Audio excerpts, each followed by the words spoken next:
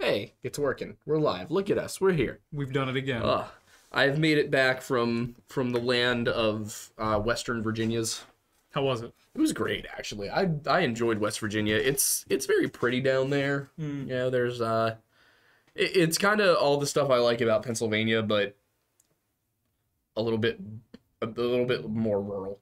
Like, That makes sense. it's Harper's Ferry was like if you took St. Pete's and just made it much bigger. Interesting. Yeah, like, I mean, it's still only got a population of like 200 some, but St. Pete's is a population of like 20 some, so. It sounds like a lot of like northern and central Pennsylvania. Yeah, definitely. But it was nice. It was nice to get away, nice to do something else.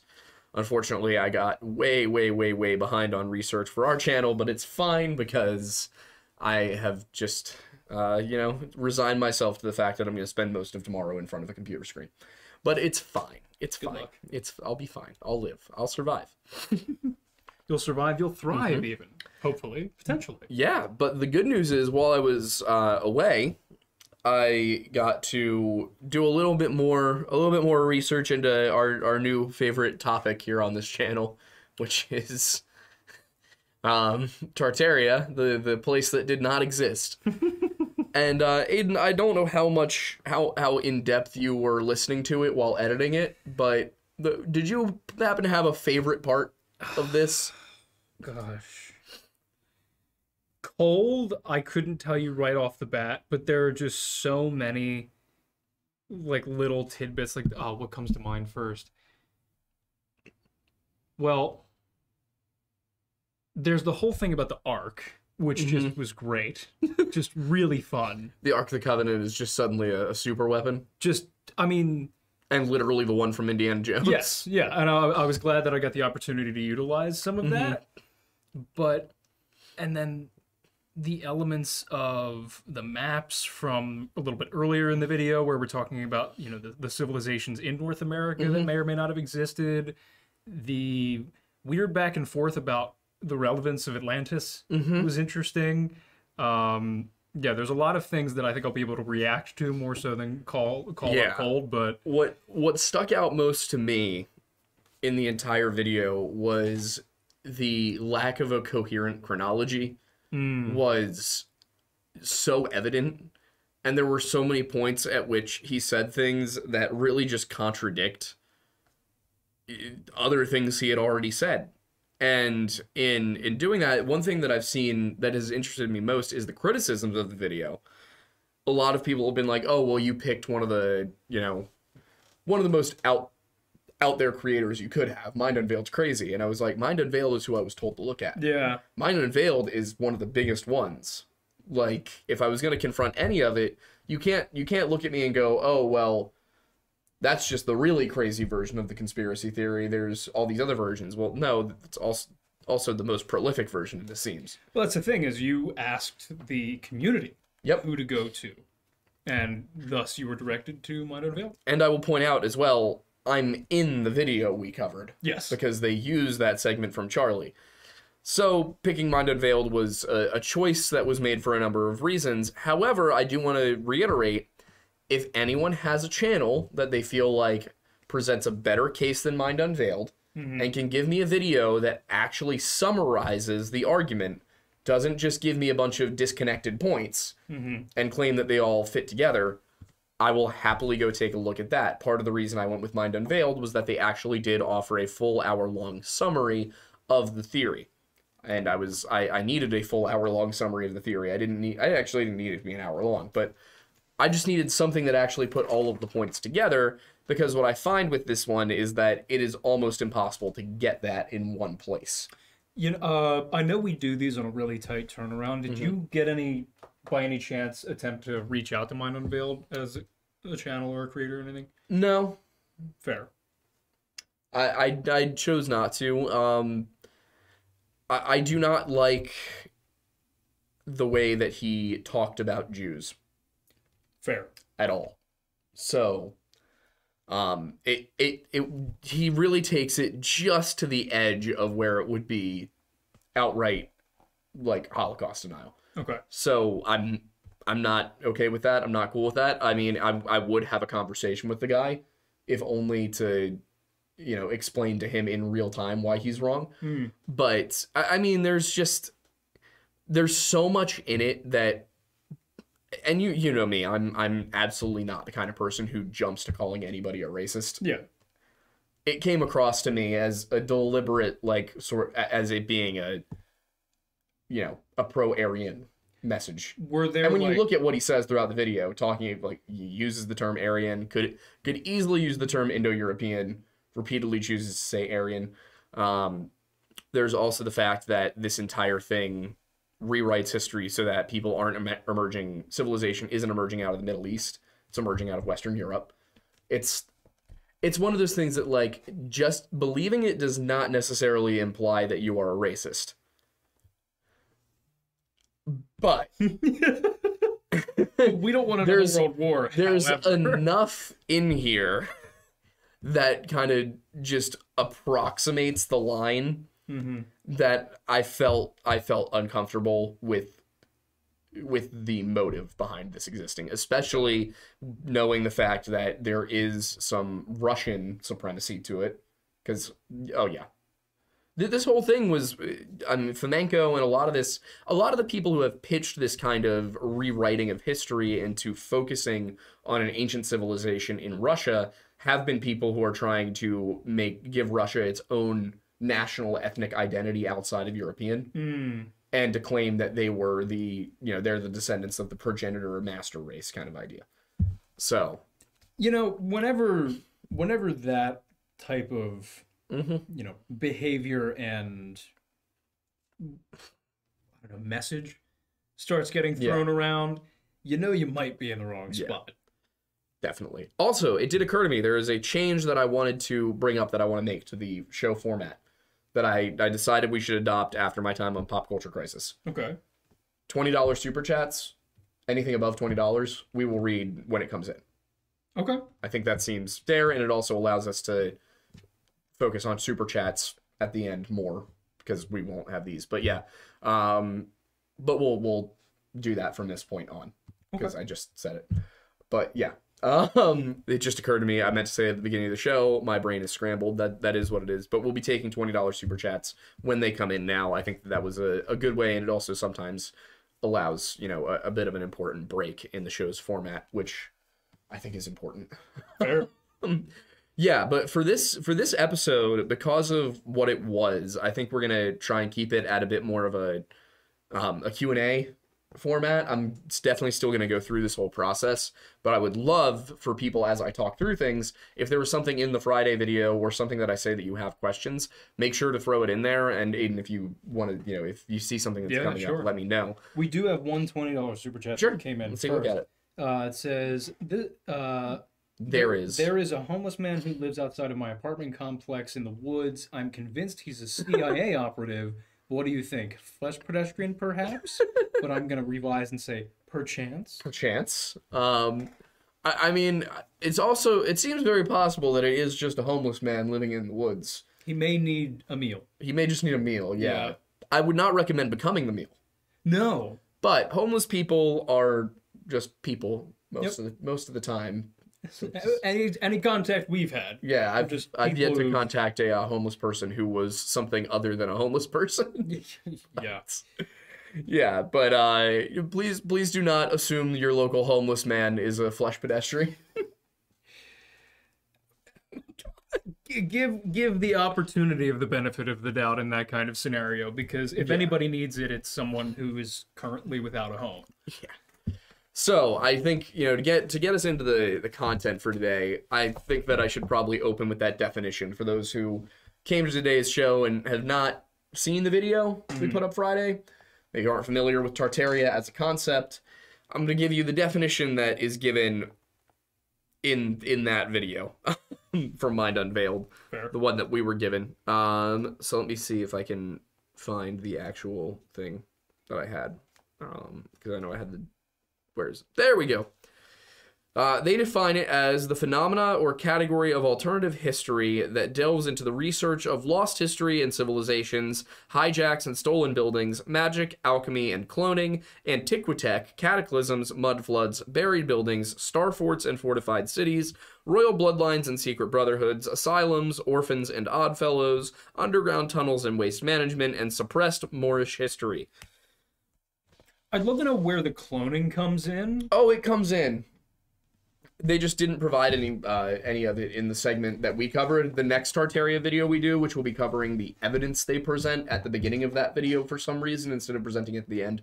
Does it have anything to do, in their opinion, with the whole capturing atmospheric electricity?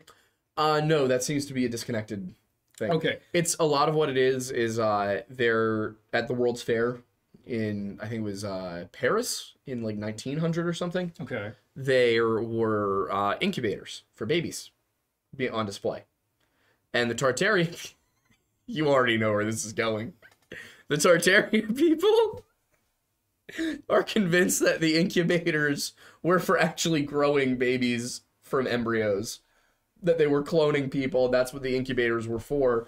Not that they were a major medical advancement in keeping premature babies and babies born with deficiencies alive. So Tartaria is literally just an example of people looking at things completely out of context from the past. Almost exclusively. And then devising a reason for their existence without elaborating or investigating any further. Mm-hmm. It really is, and that is what I was running into time and time again as I researched it, was every single time it was somebody with no knowledge of a subject sees something and then just extrapolates how it's connected to other things. Incredible. It's like if you knew that the pyramids were built, you knew that the Jews left Egypt, and you knew that that Atlantis sank. And you decided to connect all three of those things. That the Jews built the pyramids to remember Atlantis or something like that. Like... That you just started a new... Yeah, exactly. Thing. Also, we just got another... Sure, you want to read it? Super chat. Yeah, it's 2069 from Cooper Stewart. It says, boys, we need bulk buying options for the Pocono Percussi. Like 5-pound bags. I have been talking to Matt from Tableau, and we can do wholesale. It would have to be like a more special order kind of thing. Mm-hmm. But if people are going to order 5-pound bags, then I'm sure we could sell 5-pound bags. It's just a matter of, is the demand there? Yeah. So, yeah, I mean, I can... We can run a poll. Yeah, we can. See about it. If you haven't tried Mount Pocono Perk yet, I really do highly recommend it. That's what we're both drinking right now. I just finished mine. It is the only coffee I drink. And it's not because I get it for any cheaper than Wawa. I think this is... I am actively paying more for our coffee than it would cost me to buy a bag of Colombian at Wawa. Because it's just that worth it. And Wawa, like, is decent coffee. It is decent coffee over there. So the fact that I'm going out of my way to order this from Kentucky, I promise you it is worth trying. Love it. But yeah, so to kind of get back into things, the buried buildings, the antiquitech, all of this stuff really does come from a place of simply not knowing the story behind something and making assumptions because you saw it. Yeah. It's there's no actual evidence for 90% of the stuff that they say. And what happens often is they'll say something, I'll see it, I'll debunk it, and then somebody who still buys into this stuff comes along and says, well, you didn't provide a source. And I'm like, I'm using their source. Pot kettle. Like, you showed me a picture claiming it depicted a buried building. Yep. I showed you the story that it's not a buried building. It was them expanding, or that it was them digging out a hillside to expand a city westward. Like, and they had to build a new foundation. I explained to you what happened. You can go and independently verify everything I said. I'm collecting everything he said and telling you the truth. Yeah. If you want to go fact check me, go ahead. But I'm fact checking him. Yeah. Like, And for the next video, maybe I will. Maybe I will include a source for every single thing I say. Well, you do reference things, just not specific, like, Well, I don't have a publications. bibliography written in this, basically. But yeah, I saw Plaz said something as well. Plaz said for $20, I have true pity for the gourd you'll be incubating homunculus clone in. God, no. I really want to like this Tartaria stuff because semantics and frequency/resonance are super interesting, but overall there's a lot of yikes. It is majority yikes. There's a few things in there that you're like, it's kind of interesting. Also, I will say, I did say that wood does not conduct electricity, and wood can conduct electricity. My point was that wood cannot collect atmospheric electricity and be used as a circuit to store it. Like, yeah, you would not be able to use a wooden mast to do the kind of thing that they were claiming. And also, a lot of the stuff that they were showing was using non-conductive stone. Yes. There's a reason that your material goods that require electricity are not made from wood. It is generally an insulator, not a conductor. Yeah, and also, like, limestone does not conduct electricity. A lot of this stuff was limestone. Oh, but yeah, it's all so fun. But to start where they started, the Irish thing and the Phoenician hijinks is what they sorry, not hijinks, the Phoenician hijack. The Phoenician hijack, according to them, the name Phoenician hijinks a lot more, to be honest with you. The Phoenician hijack, according to them, is that everything that the ancient Irish supposedly did was taken from the Irish and reapplied to the Canaanites later on. Now, that does seem to maybe stem from I was corrected on this pronunciation today. Lauer Gavalina Aaron. I'm trying my best, but it's a book, the Book of Invasions. Yes, it's the Book of the Takings of Ireland. Yeah. You could probably just save yourself a lot of time and just say that. True. Yeah. I know. I was taught. Trying my best. I know you are. That does say that people from Phoenicia, it says that it says not even Phoenicia, it just says one of Noah's, like, it's Noah's son-in-law or something like that. It's an invented biblical character. His name's Bith, not real, not in the Bible. Interesting. Is sent to Ireland to escape the flood. This is obviously not biblical. It was written into the story sometime in the early Middle Ages.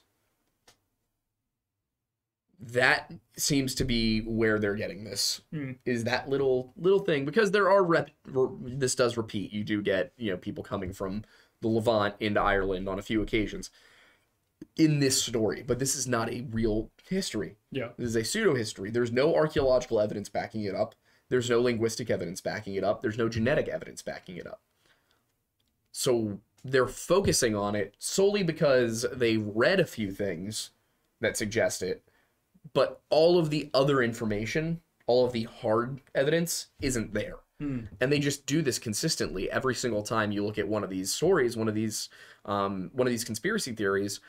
They always ignore archaeology, genetics, anthropology. There is no study of harder sciences, and even within history, they go and they pull historical documents, people who were writing about stuff in the 18th and 19th century. So they'll cite somebody who was writing in 1830 as an authority on things that were later fully explained by other scientists, other historians at a later date, but they're citing the older guys because it fits the narrative better. It fits the narrative better.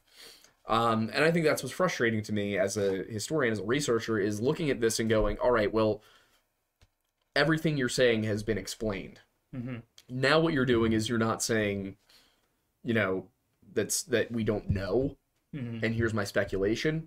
I have no problem if you look at the evidence and there's no conclusive evidence. There's no, you don't know for sure what happened, so you go, maybe it was this based on the evidence. That's one thing.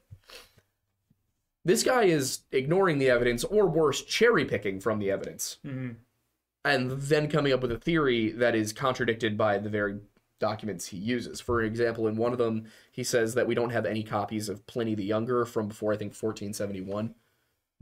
The very article he's citing within the same line of text, same paragraph, says that the people who wrote down that manuscript Mm-hmm. were working off of older manuscripts. I gotta say, from what I was seeing as I was editing the video, and I had the original video in another window as reference. As I was following along what you were saying and editing and finding images to support what you were talking about, or the images that you're specifically referencing that were in, mine and Vale's video, as I was watching his video, what I was noticing, it seemed to me, from my editor's perspective, that whoever was narrating it did not edit it. It seems like the narration was done and that research was done. And then it was given to an editor that then was told to find relevant images, kind of like what we do, because there were images that were not directly relevant, were just kind of generally involved. And then obviously there were those differentiations and those misalignments between certain things the narration said and some of the things that were shown on screen, like that one map where the narrator correctly addresses the date. Whereas the date on screen is wrong. So, that's worse though, because I was giving him the benefit of the doubt with that map. And that means that the narrator actually did know that the map was dated to 1587 and still thought it was weird that there were European settlements in Florida. I gave him the benefit of the doubt, and this is what I got. Because remember, I texted you at that point, and I was like, hey, like, he said the right date. And then you were like, check the bottom of the screen. And I was like, oh. It's written in there that it's wrong. Oh, it's just so frustrating. And, I mean, with the Ireland one is such a sticking point for me, too. Because the Gaels definitively were not there until extremely recently in historical terms. Considering that the Brythonic Celts were probably there from about 3000 BC. The latest possible date, I think, is 1500 BC. I did see one comment, and I'm curious about your take on it, which was somebody was challenging you on the fact that the Romans never got to Ireland. I never said the Romans never got to Ireland. No. I think they were thinking that you said that they did get to Ireland. I said the Romans never had a prolonged conflict with the Irish. Okay. Yeah, because somebody in the comments was like, the Romans never got to Ireland. The Britons held them off. Well, so here's where the question is. It's possible that there was a Roman landing in Ireland, but no conflict. Got it. That I'm aware of. I can't remember I can't remember the details. I just remember it being that it was either that the Romans never did land in Ireland, or they did, but it was extremely brief and they left. But there was no prolonged conflict with the Irish. That was the point. Got it. I'm not positive. It's been a while since I looked into the exact details, but I'm not positive if they ever got to the actual island itself. I know they were aware of the fact that there was an island there and that there were people there, but I don't recall the exact. Yeah, do you want to look that up? Because I'm here. I'll look it up if you want to. Let's see. Did the Romans ever land in Ireland? Let's see. Some historians argue that the Romans invaded Hibernia in more subtle ways. Not really what I was looking for. But yeah, my what I was remembering was, okay, awareness stretches back to the 1st century BC. Let's see. The closest they came was, where'd it go? I had it. Do you want to pull this up on... Nah, I'm just going to read something. Fair enough. Closest they came was 20 years after the invasion of Anglesey, when Agricola and another governor eyeballed the north coast of Ulster from the trackless wastes of Galloway. According to Tacitus, Agricola's son-in-law, the governor brazenly remarked that Ireland could have been conquered and occupied by a single legion with a few auxiliaries. So yeah, it looks like they never actually even went to Ireland. They just kind of saw it. Let's see. Some archaeologists have suggested that Agricola established a bridgehead at I have no idea.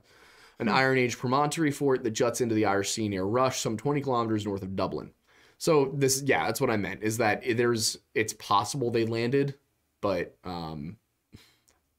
that they never actually had any conflict there. Got it. There we go. Where was I? Hi, buddy. We were generally roughly around the Book of the Takings of Ireland and how that differentiates from. Well, that's the thing with that book too, is like it's obvious that this is not historically accurate. It's obvious a man didn't turn into a salmon. Yes, exactly. But also, you look at older versions of the story, and if you just go back a few hundred years to Nennius, who was writing in the 8th or the 9th century,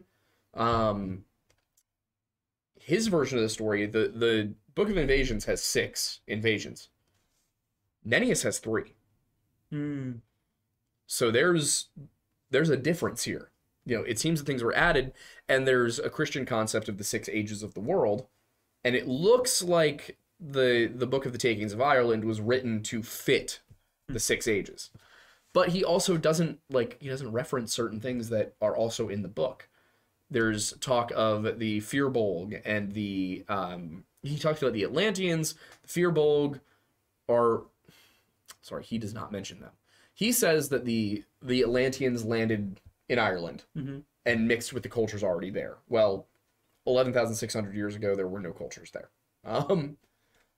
So was this flood more recent than that? Okay, well, when was it?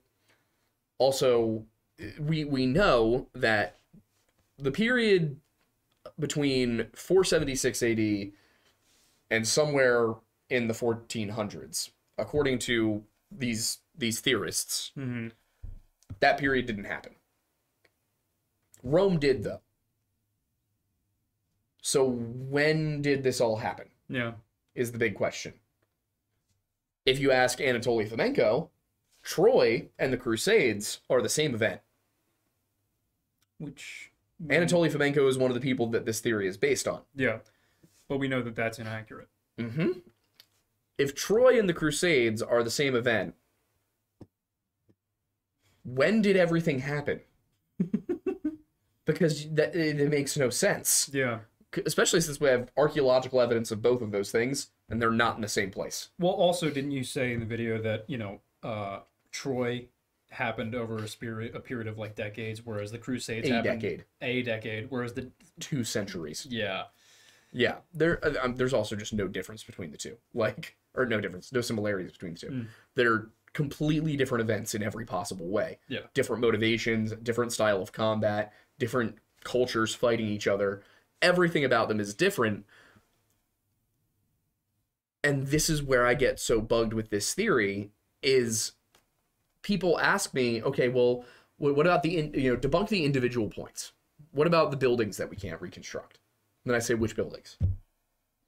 And it's always, oh, well, architects have said that there's all these buildings that we couldn't build. Which ones? Well, you're not an architect. And the thing is, they jump to the end after you're debunking. It's like they're assuming you're already going to do it. Exactly. But that's the thing is, a lot of them will cite the Colosseum. And the thing is, it's not that we couldn't build the Colosseum today. It's that we couldn't build the Colosseum out of the concrete we have today and have it last that long. Yeah. So you might say, oh, well, that means we don't have the technology to build it today. No. We have the technology to build it today. It's not that we can't put it together.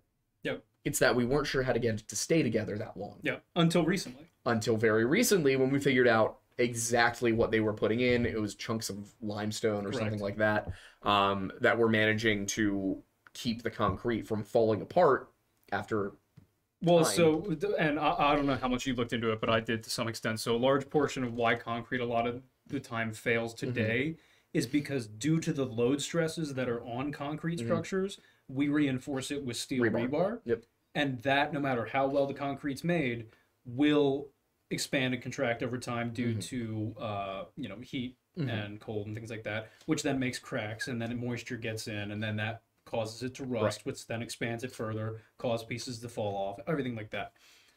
If we were just making things out of just concrete, they'd be able to stand a lot more time. But the Romans used limestone, which then acted as essentially, because limestone is so water soluble in the sense of it's very easy to erode away. Anytime cracks would form in concrete, as it naturally does, the limestone, when water would get in, would then Fill the cracks. Gotcha. and then essentially, act as a glue to keep it together over that long period of time. Yeah. But the thing is, it doesn't make sense to do that today because rebar concrete is cheaper and lasts longer. And plus, twofold. One, we generally don't build structures with the goal of having them last forever. Yeah. We generally build with the idea that it's going to be repurposed or rebuilt. Yeah, we know that our buildings aren't going to need to last 2,000 years. Exactly. Like the Romans didn't really foresee as much change. Exactly. So because they were building for it to last, it makes a lot more sense for them to do that. Yeah. We, on the other hand, have different motives, different material reasons for building it, and also different financial constraints for building it. So we could build it. We just have a lot of reasons not to. My favorite one is the Pantheon. And they're like, we don't know how they built the Pantheon. And it's like, we know pretty much exactly how they built the Pantheon. Like, they will say this about buildings that we have all of the sketches for. Yeah, but how do they build the pyramids? Oh, my God. What fascinates me about those arguments is the absolute inability or lack of desire to imagine that people had so much time on their hands that moving a several-ton stone over the course of a week was not out of the realm of logic for them. It's like, no, this is what we do. That's like... And when you believe that a literal god has instructed you to do it... You're going to do it. Oh, yeah. Like, they forget that the Egyptians believed the pharaoh was a god-made man. Yeah. Like, you also that's an important thing to understand when you're asking the question why or how about these things.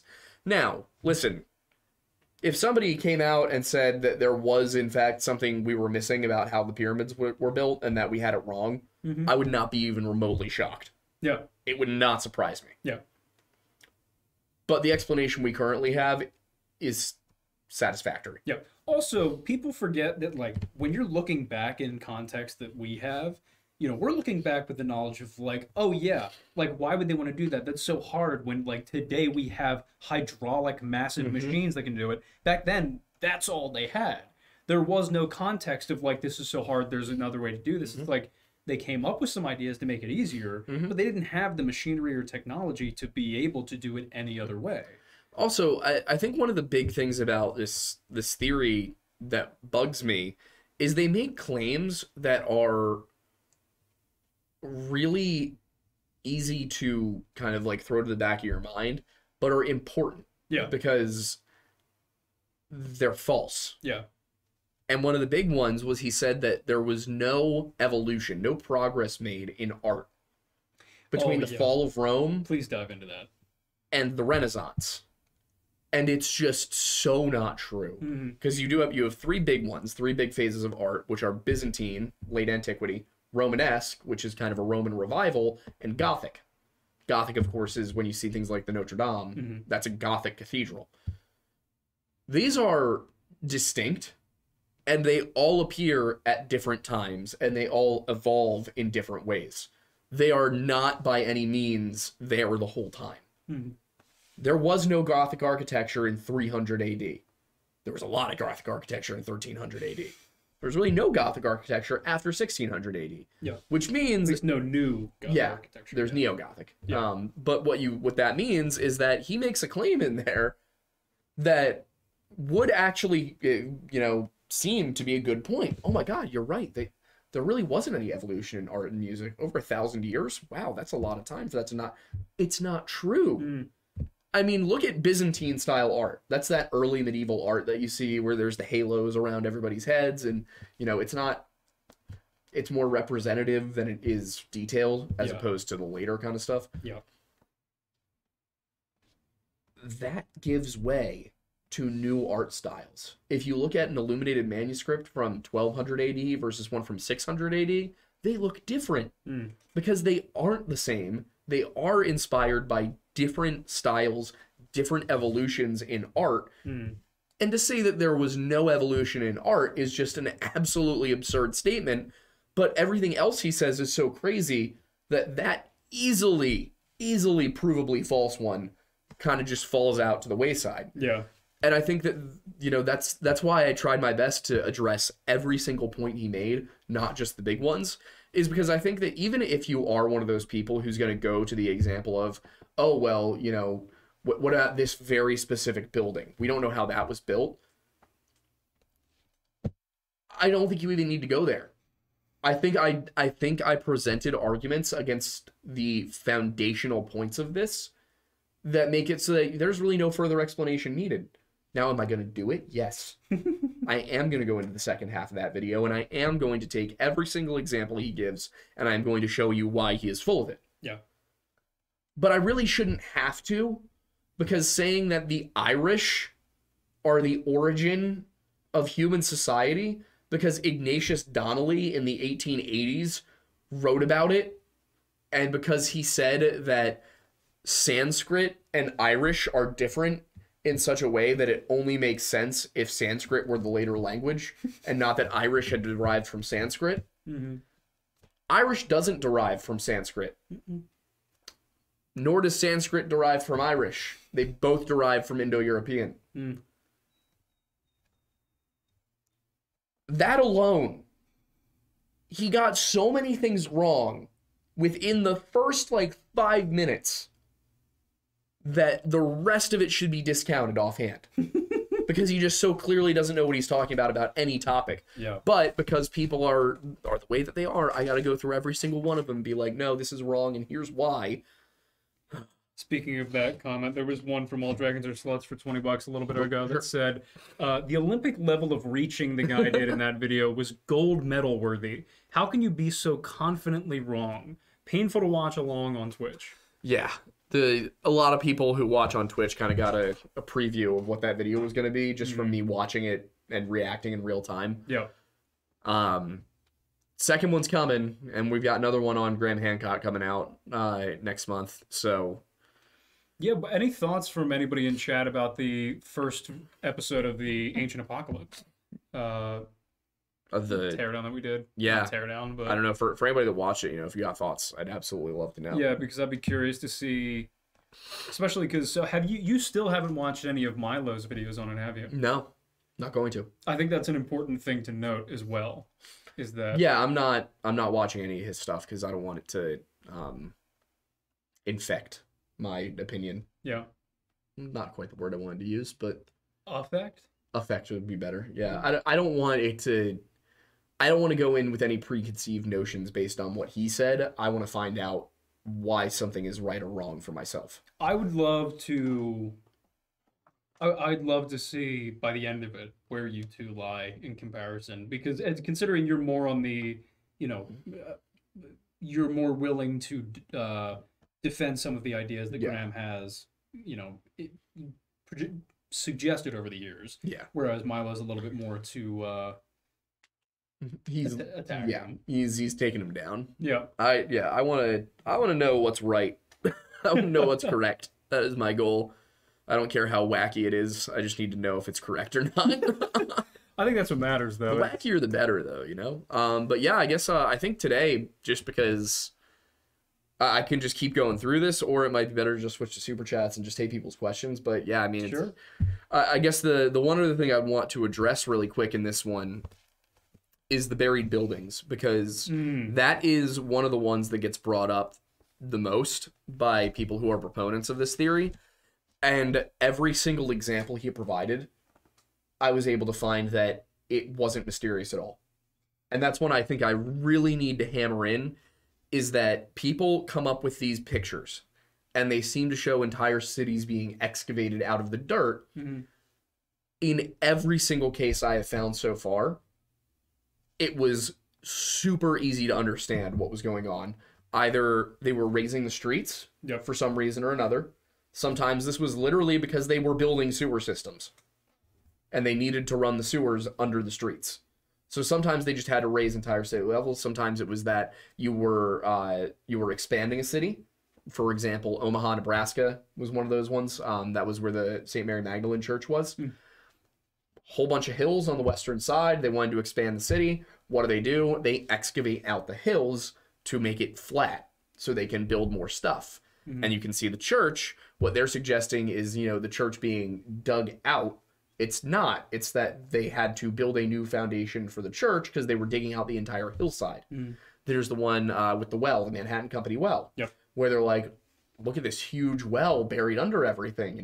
When was this built? And it's like, well, it was built in the early 1800s by the Manhattan Company. And then obviously it's a well, so a lot of it's going to be underground. Yeah. And stuff got built on top of it as the city expanded. And then as they were excavating to build a new building, because, you got to dig out the ground to put the foundation in, they found the well again in 1926, like 100 years later. There was nothing odd about it. Yeah.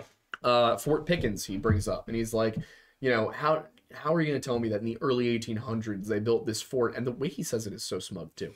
That they built this fort on, on soft sand. Like, yeah, right. Except sand only goes down 1 to 3 meters on U.S. East Coast beaches, which is a piece of information it took me several seconds to find. And when you build something, you establish a foundation. In fact, on the very website, it says it had a foundation built out of lumber put down there first. So what they did was they dug it out, and then they put the foundation in, and they built on top of the foundation. And also, it's a fort, which means it wasn't just that they went to some random spot on the beach and decided to build. They surveyed. They probably went for a spot that had bedrock very close to the bottom. How old is the Army Corps of Engineers? I don't know.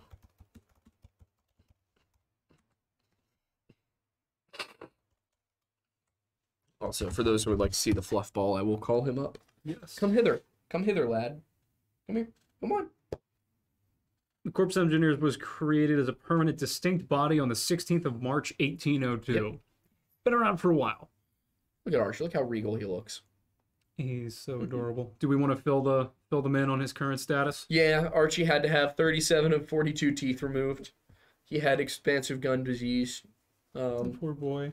He is down some teeth, but he's doing okay. He's doing just fine. And why did the teeth have to come? Gum disease. His breed is apparently prone to it. Like the vet even said that there was nothing I could have done to prevent it. It was like, geez. Yeah, but he's a good boy. He's a very sweet little man. He's doing just fine. Aren't you? Aren't you, buddy? Poor guy. All right. He's like me with my English teeth. Yeah. We got two $20 super chats. Take them. The first one is simply from Omni Travis for $20. Says 5G milk. 5G milk? Yes. Oh my God. I'm assuming it's 5G and not 5 grams of milk. 5 grams of milk? 5 grams of milk. It would not be nearly enough milk. Not even remotely. I need considerably more milk than that. Archie, would you like milk. 5 grams of milk? He looks like he's seen war now. He does, yeah. He's kind of sitting at attention. He's getting Vietnam flashbacks from the vet earlier. Poor guy. Vietnam? Yes. Party Like It's 1776 for $21.52 says, I liked the Ancient Apocalypse episode, and I felt that it was fair also getting a WHU delivered this week. And how is the fluff ball doing? What is WHU? Oh, we have the Windusy Hunter shirt now. Oh, nice. Yeah, it says Windusy Hunting Unit. Got it. It's WHU, and on the back it has a sigil with the Laurel Lodge logo and a shield with 2 snow shovels. I love that. Yeah, it says Via Venatoris, Gloria Outmors, which means the way of the hunter, glory or death. I love that. Yeah. I love that so much.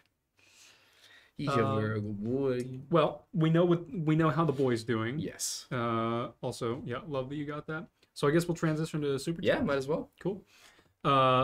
Emily Dalberty for $4.99 earlier on said, listening to this playing Minecraft quite often, and I gotta say it's one of my favorite pastimes in these trying times. Oh, well, thank you. I'm glad you like the show. Glad to hear it, and thanks for celebrating your first Super Chat with us. Also, let us know what you're doing in Minecraft, because I may or may not have a mild addiction to it. Though I don't get enough time to play anything lately, I still like to hear about what people are doing. Gizzy, not Glizzy, for $9.99 says, y'all boys get my email on the recurring nightmares I've been having. If you sent it to the lorelodge@gmail.com, we got the email. I just have to look at it. Yeah, we just need to go through it. Bobcat for $5 says, you were awesome on Pop Culture Crisis, the most awesome guest host ever. Everyone agrees. They all tell me. The most awesome guest host ever. Everyone agrees. They are telling me. Thank you. I had a great time. I would love to go back anytime they need me. They know they can have me. So, and if you need, if you need to see me talk about pop culture for 2.5 hours or 5 days, there's content for you. Right.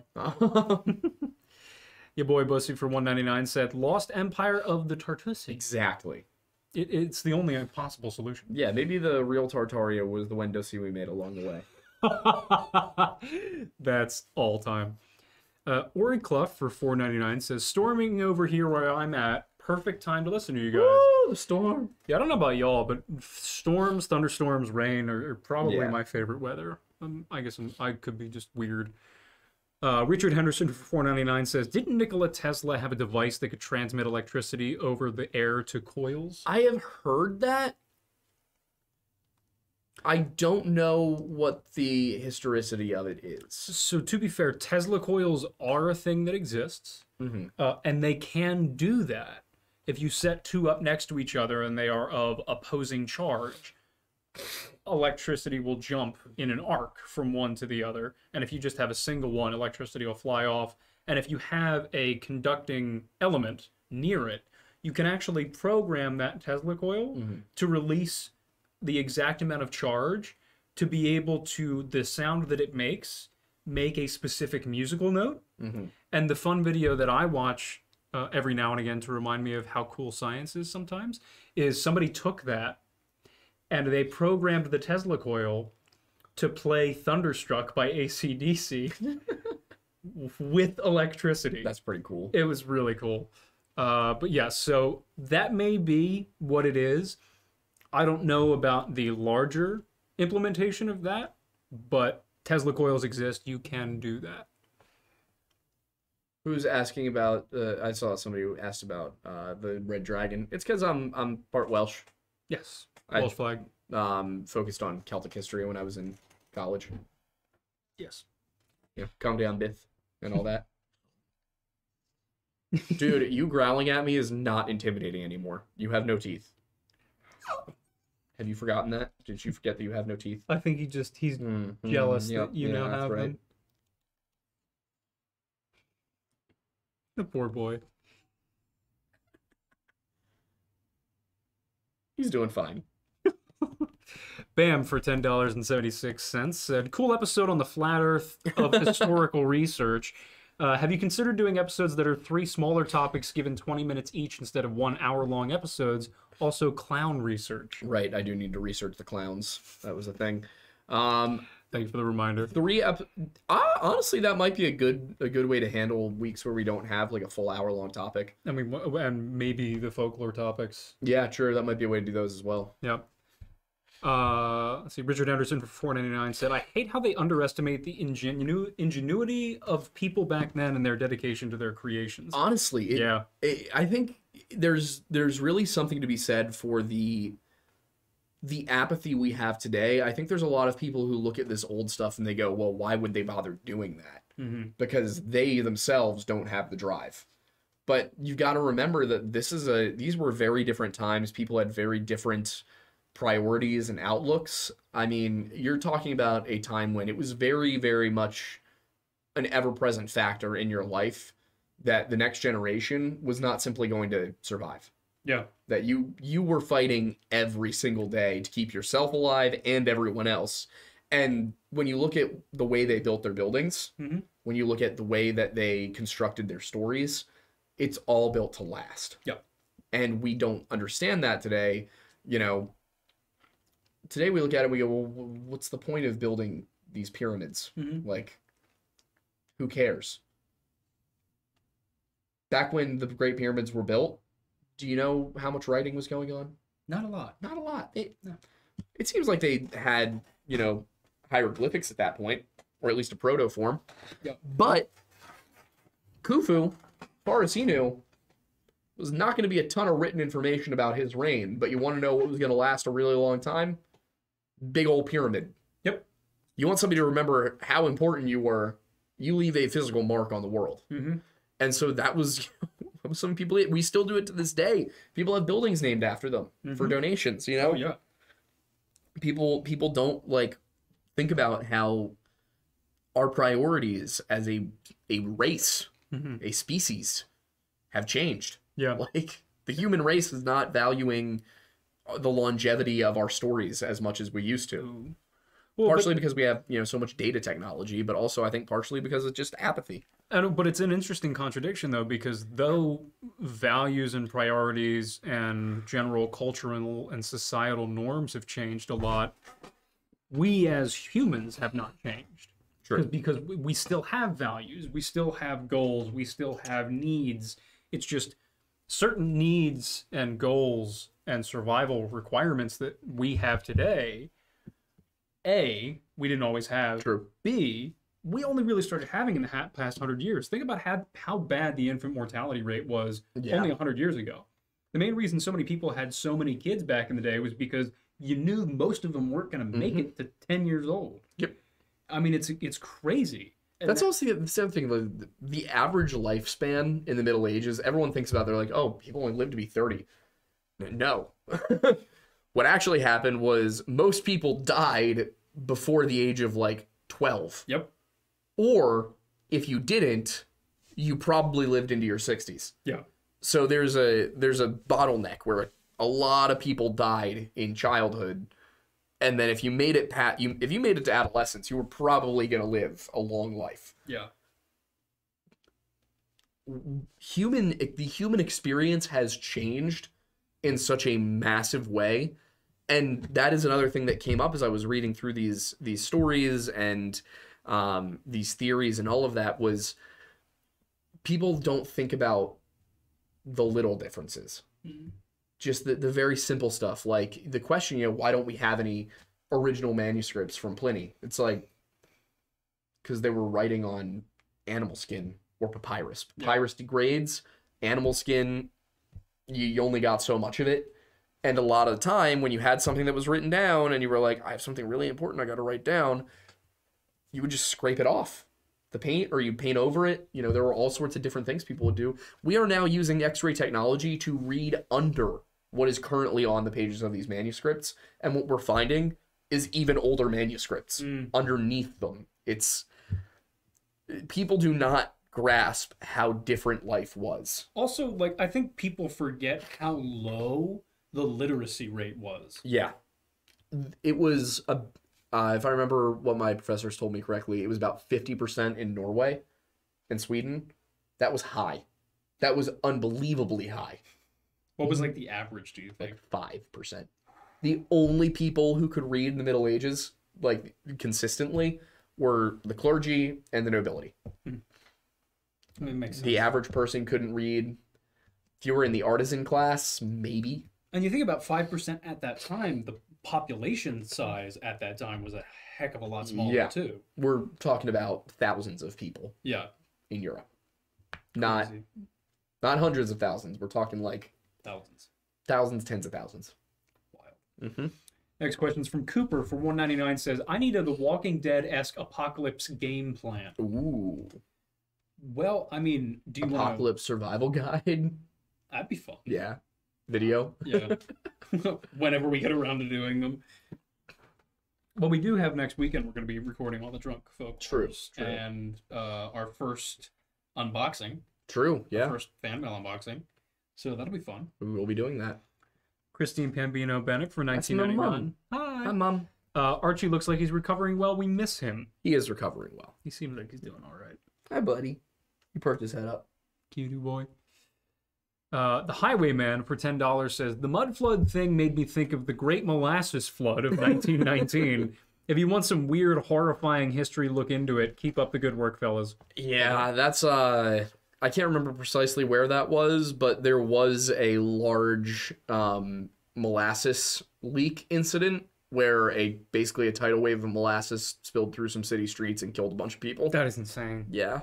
Did you hear about the I-95 collapse? Yeah. Woof.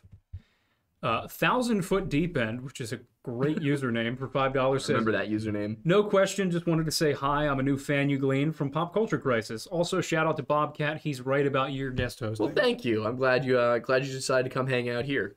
I remembered you from over there. Also, my mom seems to want to know if Archie will howl. Yes. Come here, buddy. I haven't tried it yet. I hope he still can. You ready?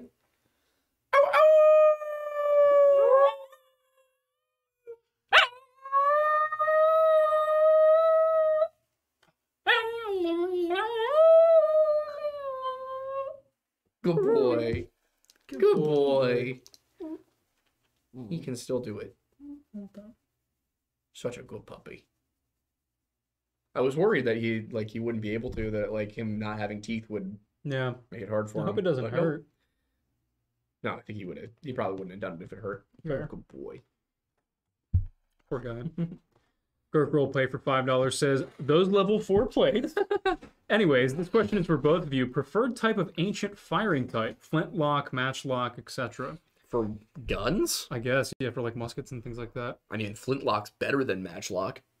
So wait, define ancient, because I really like the,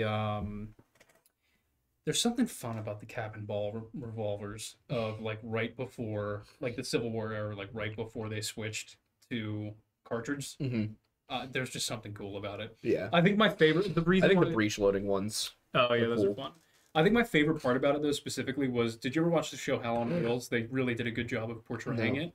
What they would do back then, it was like right before cartridges, with the revolvers, because they would have to load the cylinders specifically, with caps and everything. Instead of reloading the cylinders if they were in a gunfight, they would just carry around extra preloaded cylinders. So they'd pop open the revolver, pull out the whole cylinder, put in a new one, and get it going. Wild. Yeah, it was really cool.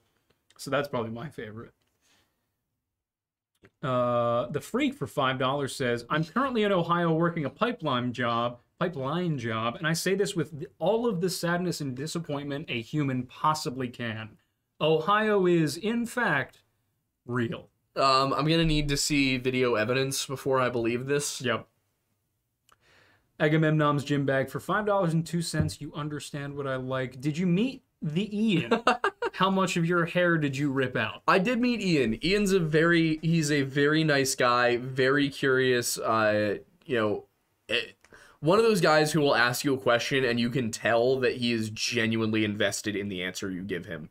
I know as much as people will often joke about Ian kind of going off the rails with stuff, but he was a nice guy. I would love to get to sit and have a longer conversation with him. Unfortunately, just, it was the times that everybody was working, I was basically not able to talk to people all that much because usually as everybody was getting the day started, the people who do the show at night, we were starting to actually do the show. So I would usually have like 30 minutes where I got to talk to people.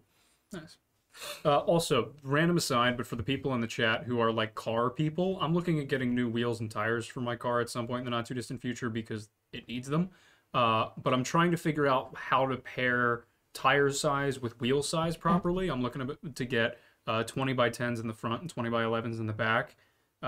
If you know what I'm talking about, let me know. I just want a little more context as I do more research. Thank you, everybody.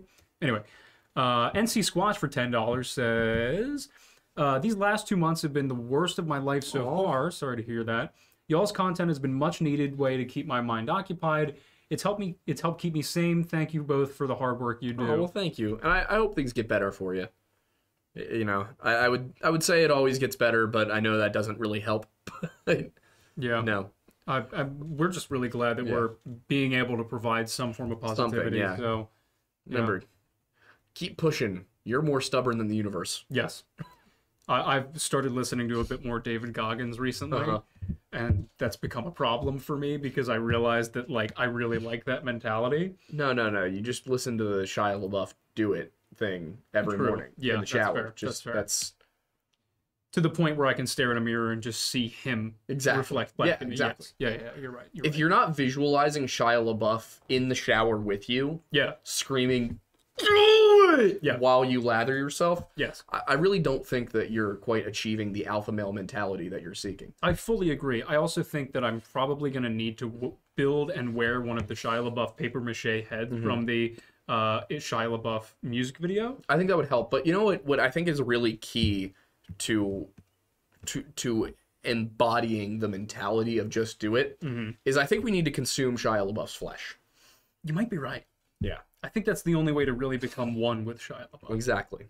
We need to actual cannibal Shia LaBeouf. I think you're right. Yeah. Taco Meat for $9.99 says, found a book. And that's how we'll eat it. Yes. Yeah, ooh, there we go. Found a book from 1896 written in code. I read it has something to do with Freemasonry, so I was wondering if you knew anything. It's called Solomon and His Followers, A Valuable Aid to the Memory.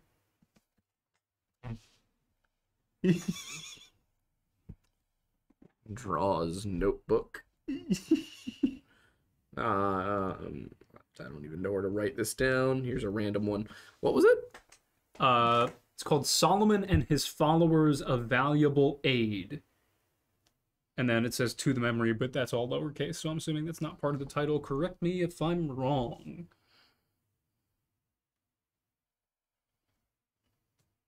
JD Petty said, Aiden, no, that makes you a Wendigo. So be it. I will do what I must. Thank you for your first super chat as well, by the way. Thank you. Richard Henderson says for $1.99, favorite type of ancient bladed weapon? Ooh. I really like Brythonic Celtic swords, but I'm also partial to the kopis. Which is? It was a Greek short sword that they would carry alongside their spears when they were fighting as hoplites. And it was a rounded blade, so basically the tip of the blade would be here, and then it would go like this. Oh, so it was a concave. It's a concave blade, but this side would have a bulge to it, and then down here it would taper. Interesting. So it was a very good weapon for slicing. It would chop through basically anything because of the weight. Not as good for stabbing. Got it. Yeah, I'm a big fan of the hand and half / two-handed swords. Those are really fun. But I do also really like the I also really like the Roman gladiuses, but just because of my interest and love for Age of Sail naval warfare, Cutlass is right up there for me. Ooh, you know what also? The Falcons. That's a cool one as well. What's that? You'd have a long handle, usually about, yay long, so you could get, different grips. Yeah. But you would have a long blade, like 3 or 4 feet, and it would curve that way. So it would curve away from you. So like a big scythe, essentially? Yeah, and what it was good for was it could get over a shield. Ah, got it. That makes sense. Oof. Yeah, the Romans had a lot of trouble fighting against them. That doesn't surprise me.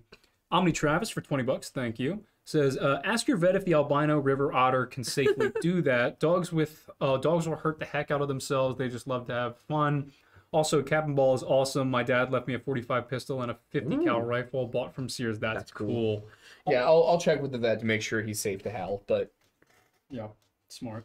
Also, that reminds me, when I was up at the yurt last weekend, beavers are wild. Like, I forgot just how cool they are. Did I show you any of the pictures? They clear cut full sections of forest, like dropped trees like that big in diameter, and they were gnawing on them, whatever. But they were moving all of these trees from that big in diameter to smaller over to a dam. From a stream, they built a 10-acre lake, and they were not only moving the small branches over, but the big trees they were chopping into sections to move over. It's just so cool. Yeah, beavers are cool. No, they're so cool, sick, dude. But anyway, that's me nerding out. About beavers. Yes. Killing the official data for 556.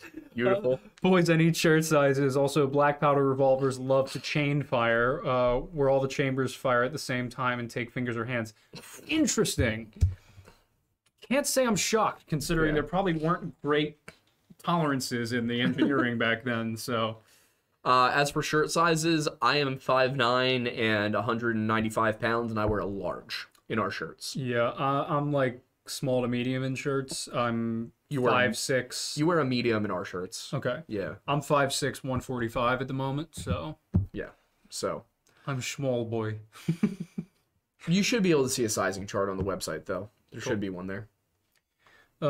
Ace the Horse Mom for $4.99 says, you guys rock. Also, same here with the sanity thing. You've been my latest hyperfixation, you and Stakugi. Thank you for the sanity. Yeah. Thank you so much for, staying tuned, and we're glad that we can be beneficial in your life, and hopefully we continue to do so. It's always rewarding, but also slightly, I guess surprising is the best way to describe it when we get feedback like that, because, because we don't see anybody in person, we just see a camera and everything like that.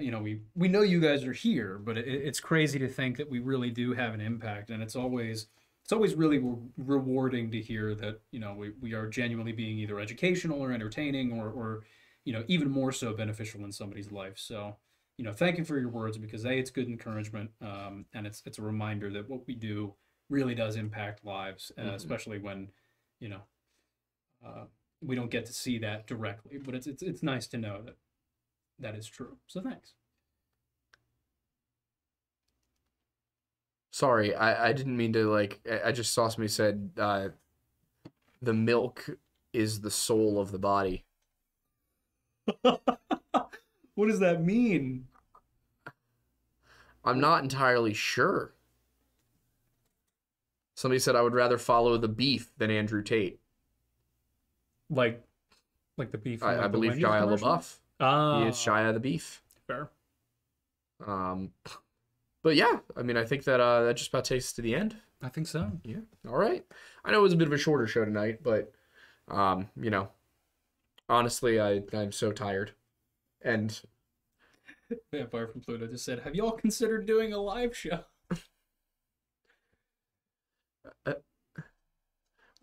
I'm not sure what you mean by that. I thought that's what we were doing right now. Or did you mean like live on a stage in front of people? I'm gonna assume that's probably Because if that's what you meant, which would make a lot of sense, yeah, we're just not sure where or when, and if people would actually pay to come see that. yeah, because we recognize that we've got people who watch from like all over the country, and we'd love to have as many people as we could in one space, but we also recognize that the travel would be difficult for people. Yeah. So we could do Philly. We'd have to get a venue. yeah, I think what we'd probably do is we need to get ourselves a table at like a convention of some kind. that makes sense. Which at this point we probably could do. Yeah, that's a good point. Even like a Comic-Con we could probably do. I guess you're right. We should look into that. I keep forgetting that we're technically like of that size Yeah. now.